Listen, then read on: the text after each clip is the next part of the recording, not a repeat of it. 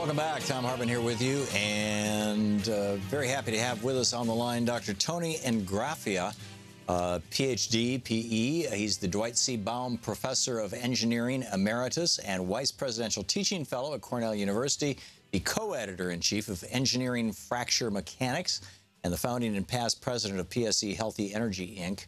He teaches at Cornell, cornell.edu, and you can tweet him at Cornell. Dr. Ingraffea, welcome to the program. Glad to be back with you again, Tom. Great to have you.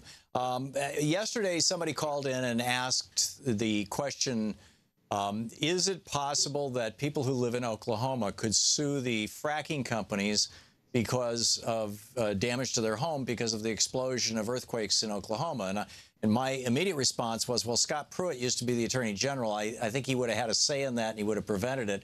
He isn't any longer. But then I was, I don't know if you can actually prove that the fracking is leading to these, number one. And number two, I don't know what the mechanism is for going after that. And so Sean said, well, Tony Ingraffea will know. So if I may, what's the situation? Well, you asked two questions. I'm certainly not an expert on the legalities, but I can certainly give you an opinion about the first part of the question. Can you prove that oil and gas activities in the state of Oklahoma are the cause for the unbelievably large increase in the frequency and the magnitude of earthquakes, actually more accurately called induced seismic events, human-induced seismic events, over the past 5 years or so?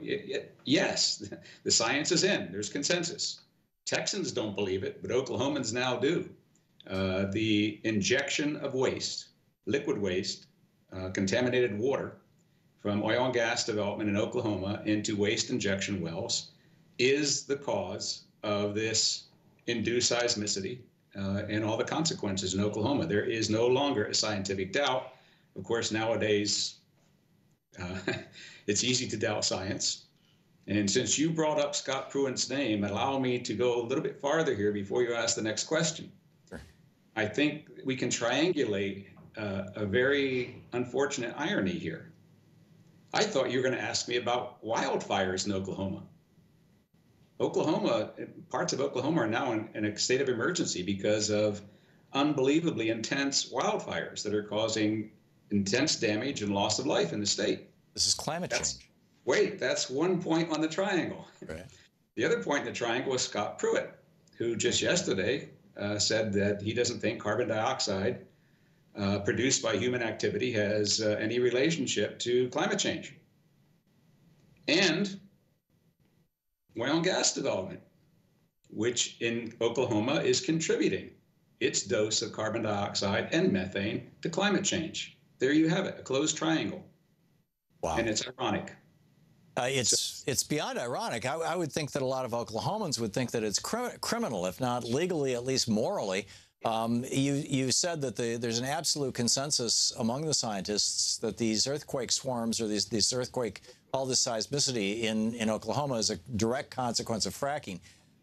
There's also an absolute consensus among climate scientists, 100% of them who are not funded by the fossil fuel industry, that carbon dioxide does cause climate change and that humans are heating up the planet. And yet, more than half of all Republican voters don't believe that because their politicians are bought off by the fossil fuel industry. So I'm wondering, there may be a scientific consensus that Oklahoma is being beat up by the oil companies. Is there a political and social consensus in Oklahoma as to that? Or are they the victims of propaganda campaigns like the rest of us are with regard to climate change more generally? Well, I'm certainly not on the ground in Oklahoma. I'm not an expert on sociology and politics, but you use the word beat up. The people of Oklahoma are experiencing right now the consequences of this intense increase in frequency and magnitude of induced seismicity, and they're also suffering the consequences of an intense climate change-induced, unnatural, extreme wildfire.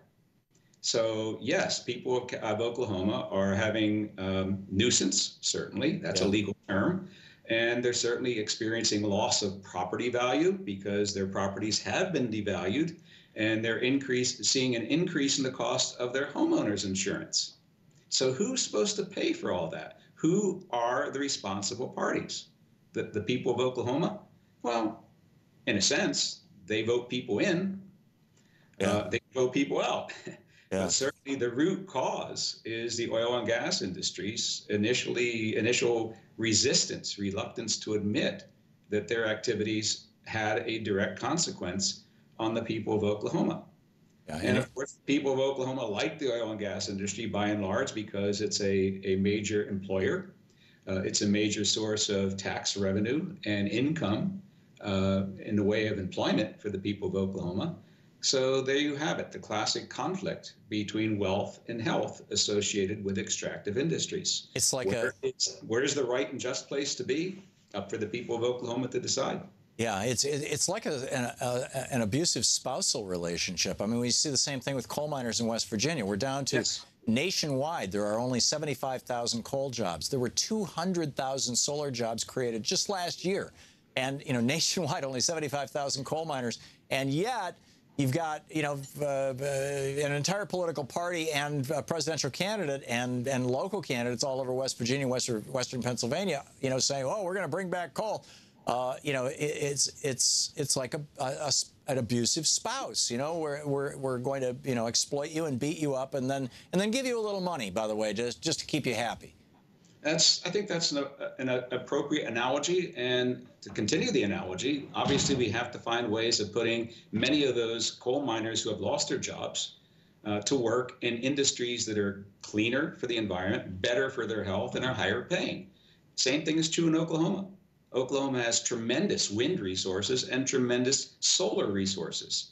The people of Oklahoma, should they choose to do this, could decide to, over some period of time, decrease the production of oil and gas in their state.